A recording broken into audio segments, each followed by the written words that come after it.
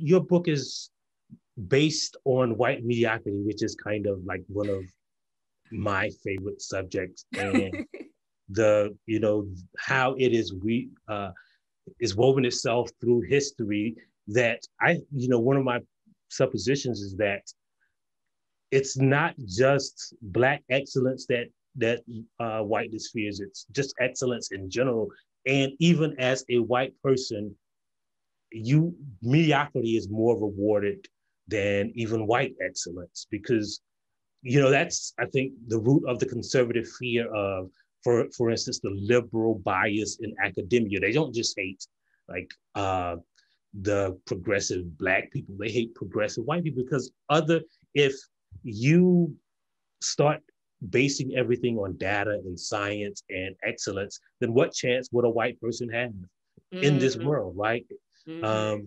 So that's always been one of my suppositions, is that it's not just a fear of Black excellence. Mm-hmm. It is because white supremacy has a goal, and the goal is not to just elevate whiteness.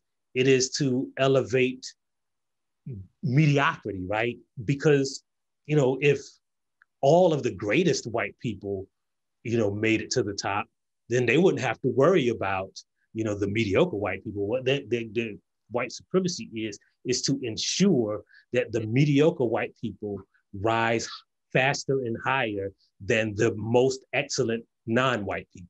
That is absolutely the case. Absolutely. And I think, this idea of holding ourselves to higher standards. Like, I'm always trying to encourage my white colleagues, my white students, to hold themselves to higher standards, because that, as you put it, is exactly what is trying to be prevented. Only if we are invested in higher standards would those who are refusing to actually make this country better, right? Like, if we say, for example, that we care about something like equal opportunity, if we say that we care about fairness and all of those things that we say are American, then why wouldn't we be invested in that actually being in place? And it's only, as you say, keeping mediocrity rewarded that gives people this investment. So for me, the reason why it's so important to the book, From Slave Cabins to the White House, is simply because I'm trying to have us really pay attention to how much even the small successes of Black people are pounced on. And as you say, it's only because you want the lowest of white people to succeed over excellent Black people that has been such a constant problem.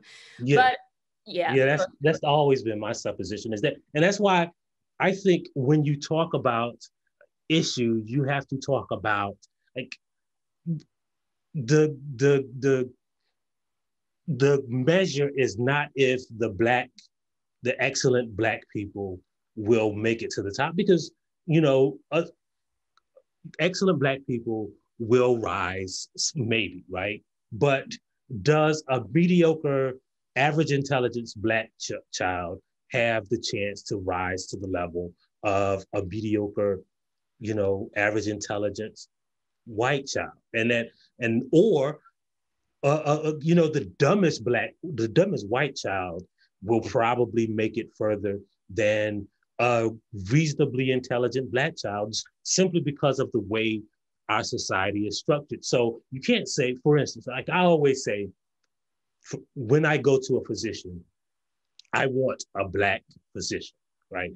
Now, a lot of people say that's racist, but I know, because of the way this country is structured, that if you are a Black doctor or a Black lawyer, you are probably the smartest person in your elementary school, the smartest person in your high school. You're probably a valedictorian. You're probably the smartest person in your college class. And if you're a white person, your daddy might have been a doctor.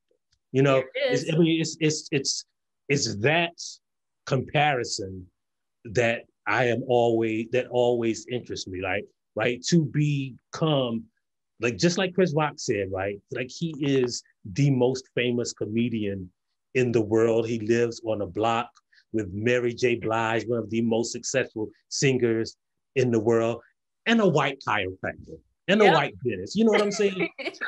So, so that is the comparison. That's how America works. Absolutely. Absolutely. Well, thank you again so much. And, I'll just continue to watch your career and be inspired because like I said, I'm just not as funny and I really, really crave that humor. It helps me to stay sane. So you are doing the Lord's work, in my opinion. Well, thank you. Thank you.